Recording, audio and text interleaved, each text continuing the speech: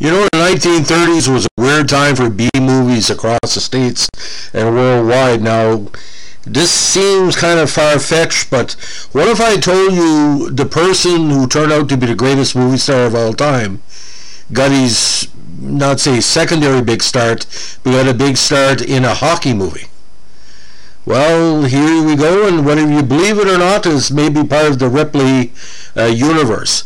When John Wayne was a B-level actor in these 60-minute movies of the mid to late 1930s, one of them he did was something called Idol of the Crowds. Now, this American sport drama was directed by Arthur Lubin and starred John Wayne again as a chicken farmer who was also an accomplished hockey player as a sideline.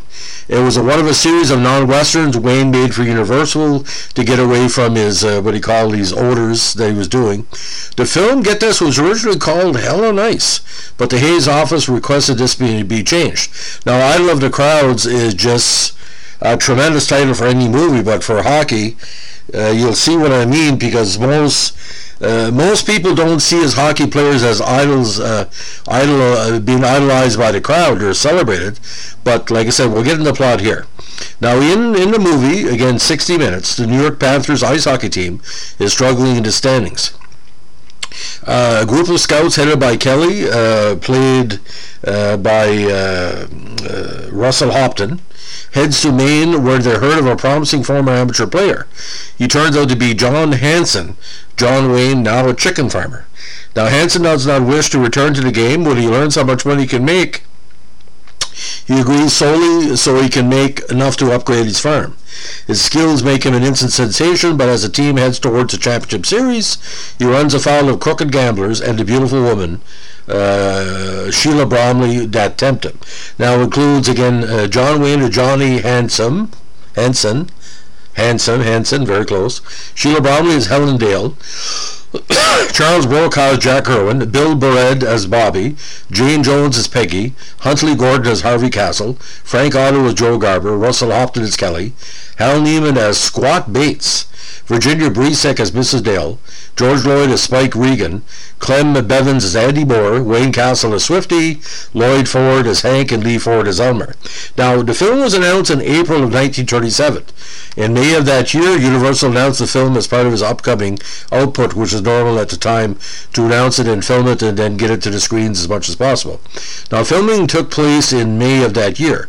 Wayne later said, "I'm from Southern California. I've never been on blank skates in my life.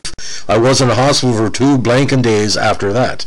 Now, Wayne's biographer Scott Eamon later said it was a fish out of water experience for the actor.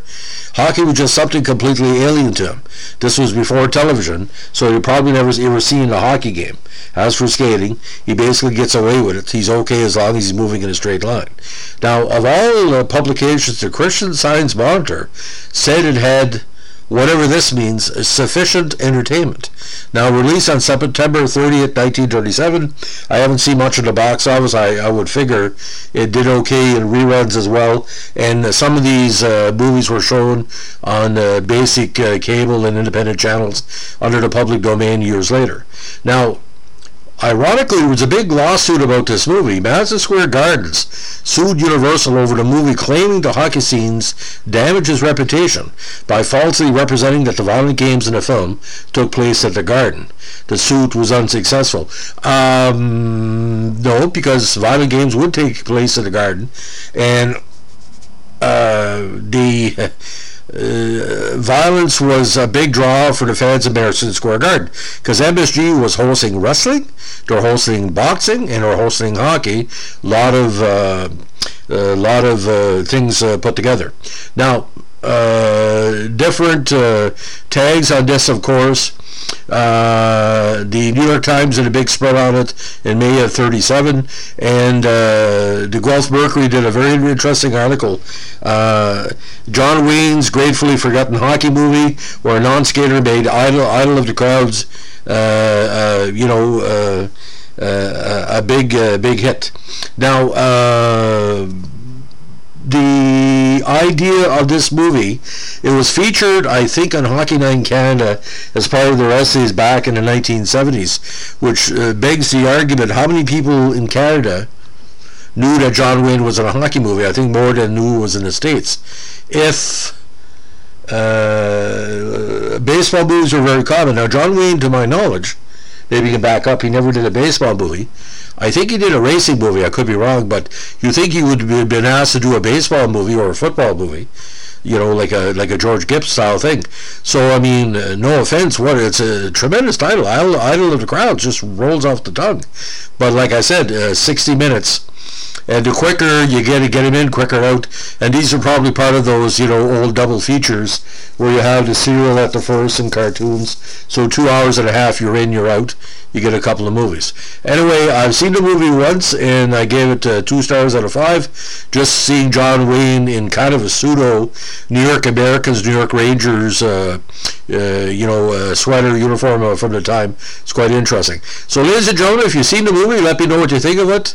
I think in the film he looks kind of like a young Mark Recchi with a kind of a swervy, more swervy haircut. Anyway, that's my opinion. John Wayne, I've seen him with so many different hair pieces, it's hard to tell what's real and what's fake. Again, John Wayne, hockey star, it is what it is. Thanks for listening. Bye.